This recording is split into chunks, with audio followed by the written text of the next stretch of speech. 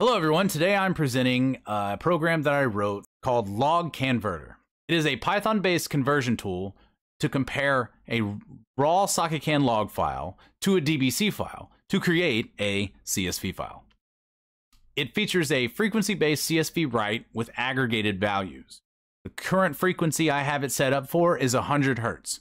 So at maximum you will have 100 times per second write speed with aggregated values if there's more signals being retrieved from raw log messages between the 100th of a second. It strips all unobserved DBC signals from the CSV file post-process, so any signals that are in the DBC file that are not observed in the log file will not be viewed. And it works with many CSV analysis applications such as Megalog Viewer HD and BG Calibrator. The current constraints are you can't have extended and standard IDs with the same ID value. For instance, if you had an extended ID of 100 and a standard ID of 100 in the log file or in the DBC file, those will get overwritten. The DBC file message names can also not be the same. So if any of the messages you have the same name, they must be changed.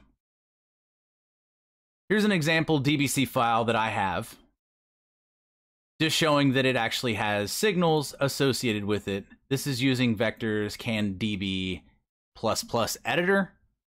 It is my preference for creating DBC files. Here we'll run the application and watch it work through its magic. We have an example log file. We click on our example DBC file, and then we output our example CSV file.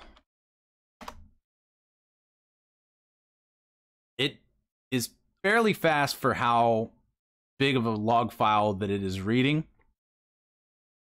This was about 45 minutes worth of data, I believe. I'll probably fast forward through this and get us close to the end.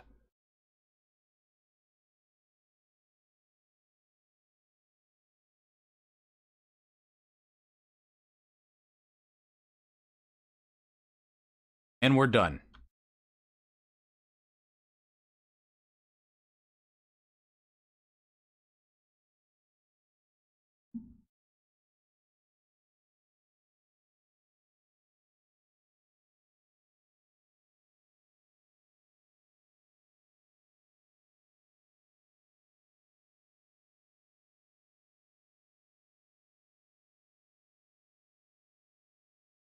And there we have our data.